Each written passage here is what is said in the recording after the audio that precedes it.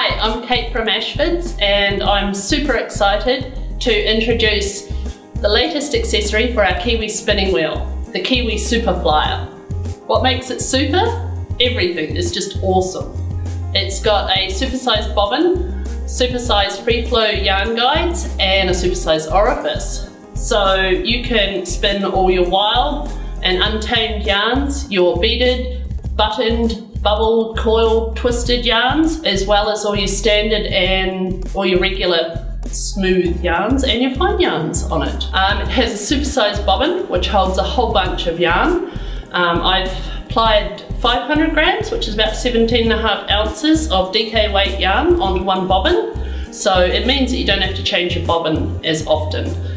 The supersized free flow guides are 25mm, which is 1 inch, and the orifice is the same. So you can spin all your bits and pieces into your yarn and you won't have any catches or hang-ups at all.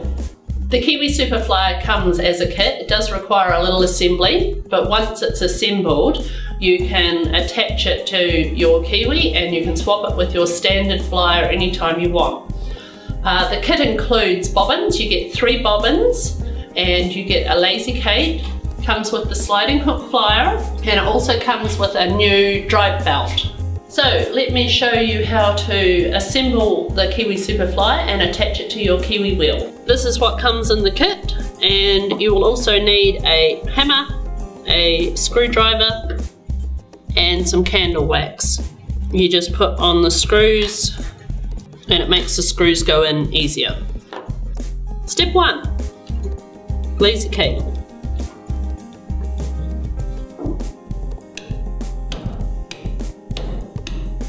Step 2, attach the front bearing and make sure that you put it on the side with the recesses in.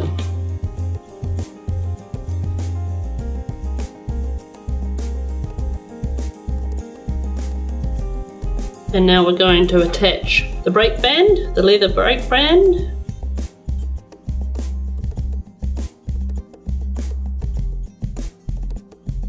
Step 3, we'll take the rear bearing and you'll see it's tapered on one end and put that in the rear maiden upright.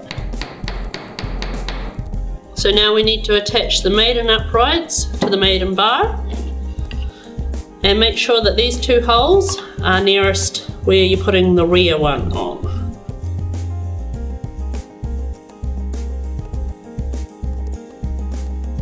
And now the front upright.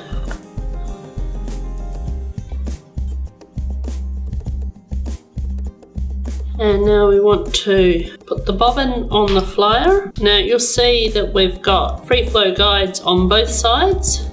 You actually only use one side, the other side is to balance your flyer. So we'll pop our bobbin on, and before we do, I will get some oil and I will just oil here, here and here.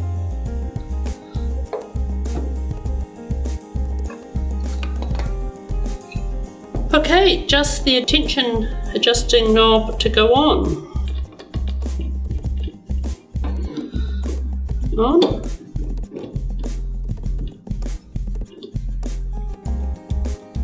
So now our Super Flyer is assembled, we just need to swap it over. So we're going to take the drive belt off, and now we'll take the brake band off, and using the Allen key that comes with your Super Flyer, you just want to undo this bolt here and you just want to lift off your maiden bar. Just give it a bit of a jiggle because of those dowels under there.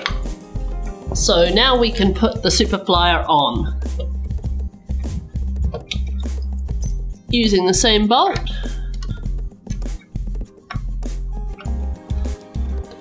Done. We just got to put our drive belt on now. So now we're ready to spin. So start with your leader and start spinning. Start with your tension completely off, so the knob's completely up, and just wind it down a little bit until you feel comfortable with the amount that it's, or the speed that it's pulling in the fibre. Don't have it too tight, otherwise it will just pull the yarn out of your hand. Remember to treadle slowly, especially if you're doing thicker yarns, because if you treadle fast, oh, you're just going to get way too much twist in there. So you can see how easy it is to spin a large lofty single, and if you wanted to add some slubs into that, you can.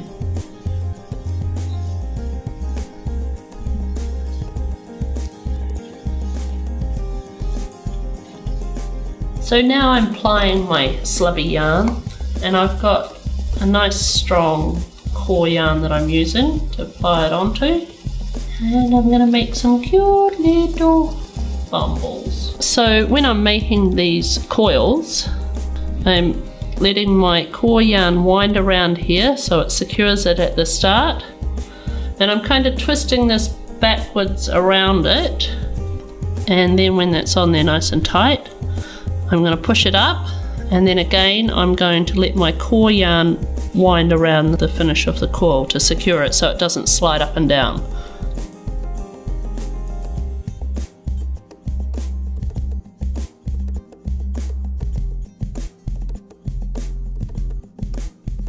So another variation is just to spiral it around without pushing it up, which looks kind of cool too. And another variation is to wind your core thread over top. So that's a whole lot of fun you can have just with plain slubby yarn.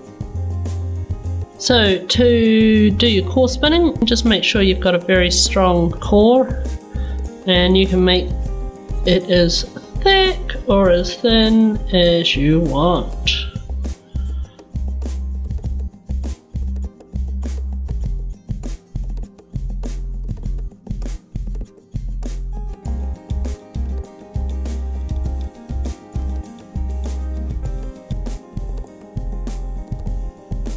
So here's some of my rosebud yarn, and I can show you how to do that on the Kiwi Super Flyer.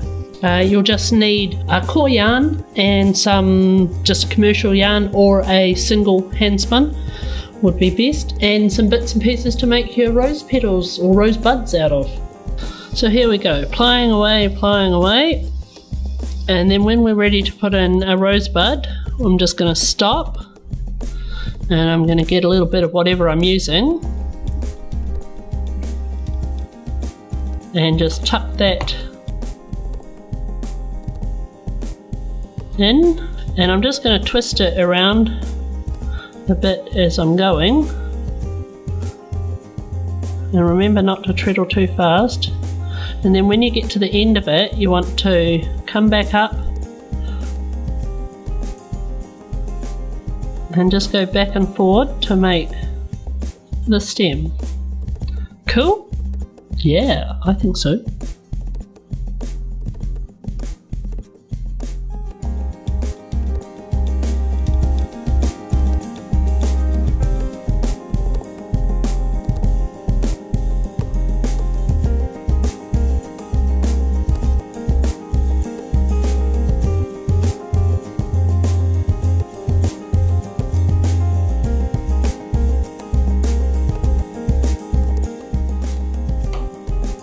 So that's the new Kiwi Super Flyer. Pretty awesome, isn't it? I'm sure you'll love it just as much as I do. Okay, well that's enough from me. Happy spinning!